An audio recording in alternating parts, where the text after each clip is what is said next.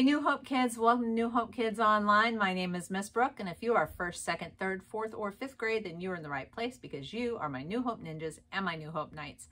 And I'm really glad you're here today. So this month in May, we are talking about legacy. Now, have you guys ever heard that word legacy? Well, what a legacy is actually something that is handed down from the past. For instance, someone's legacy might be that they were really kind to animals. That means it's something that people are going to remember them for, and maybe they'll want to be like that too. It's something that's handed down. And we're going to learn this month about how Jesus left us a legacy, and that legacy is the Holy Spirit. Now, the Holy Spirit sounds kind of weird and mysterious, but actually it's not at all, because the Holy Spirit is part of God. And when we learn more about him and why he's here, we start to understand that the Holy Spirit helps us to want to know God better. The Holy Spirit helps us to love everyone. The Holy Spirit helps us to do God's work. The Holy Spirit is for everybody in the whole world. And the Holy Spirit helps us to love God's family. So that's what we're going to be talking about this month in Legacy.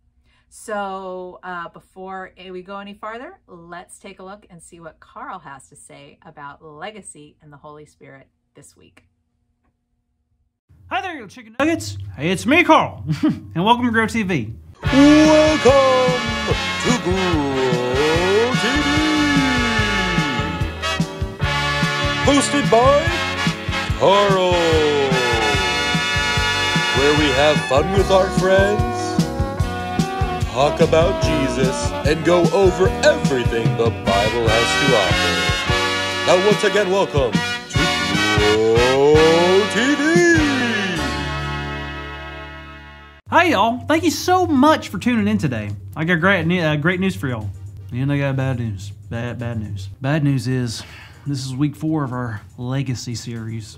But the good news is that means it's time for our week 4 Fantastic Fun Facts. Week 4 Fantastic Fun Facts is a segment where we like to talk about fun facts on week 4. Are you ready? I can't hear you. Still can't hear you. That's okay. Fun fact number 1. Do you know that it's impossible to hum while plugging your nose? Seriously, it's impossible. Try it. Isn't that crazy? Hopefully you'll never have to enter a humming contest underwater, am I right?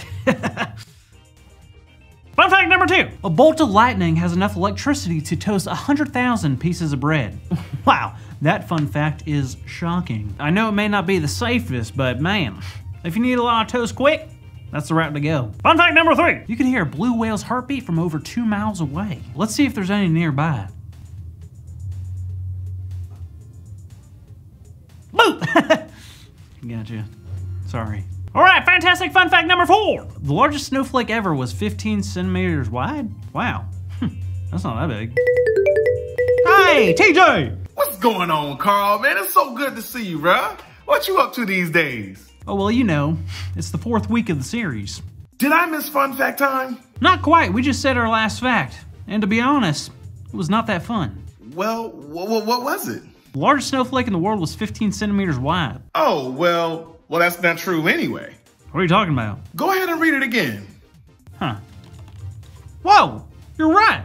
My bad, y'all. The largest snowflake ever recorded was 15 inches wide. Holy smokes, that's huge. It sure is. Could you imagine being in a snowstorm and the snowflakes are this wide? That would be terrifying, but exciting. But you know what, Carl? If you like that, you definitely are gonna like today's story. Man, it's wild. I can't wait. Where's the story at? It's in Acts chapter 2. Okay, wait. Is that the Pentecost? Yeah, it sure is. Huh.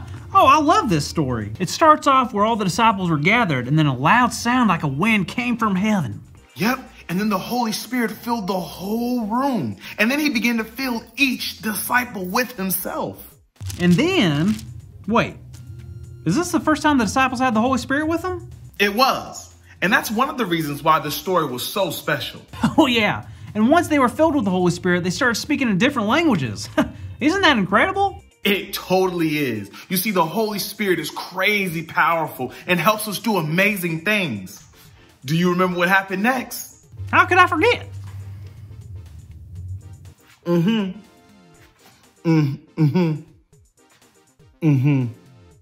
I think I might have forgotten.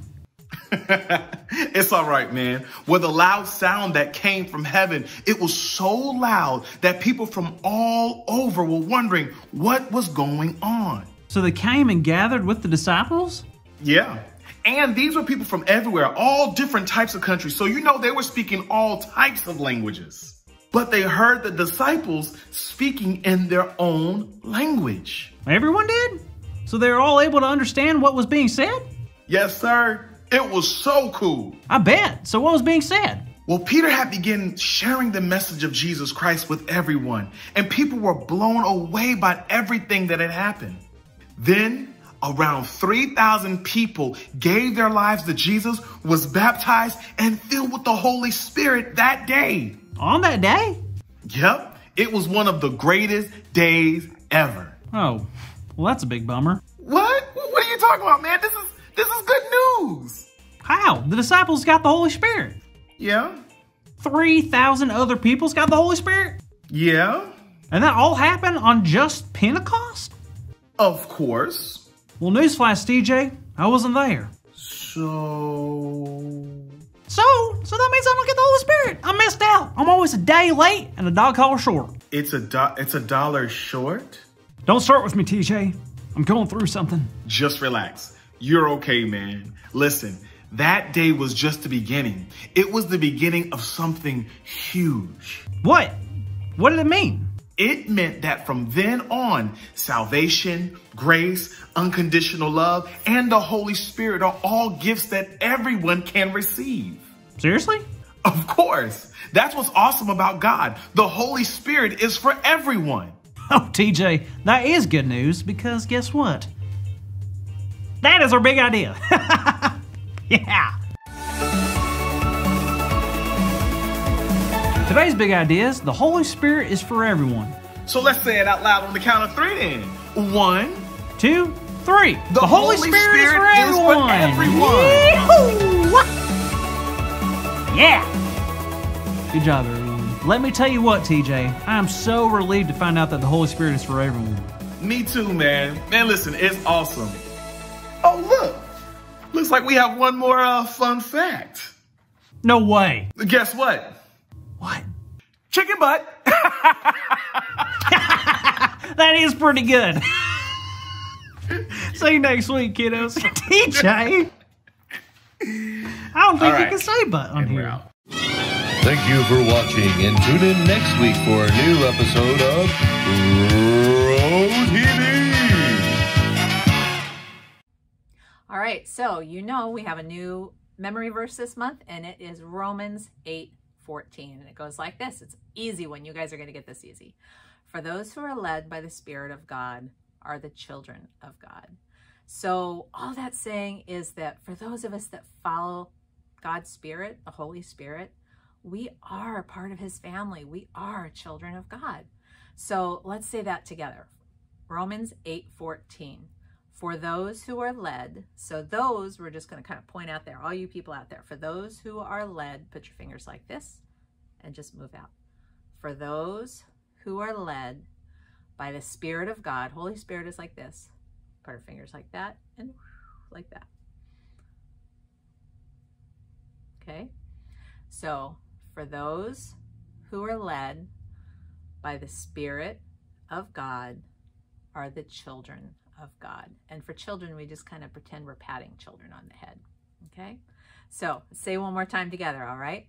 Romans 8:14. For those who are led by the Spirit of God are the children of God. All right, guys, that's our memory verse for this month. I will see you next week for more New Hope Kids Online. Don't miss out. It's going to be great, and I hope you have a great week. Bye.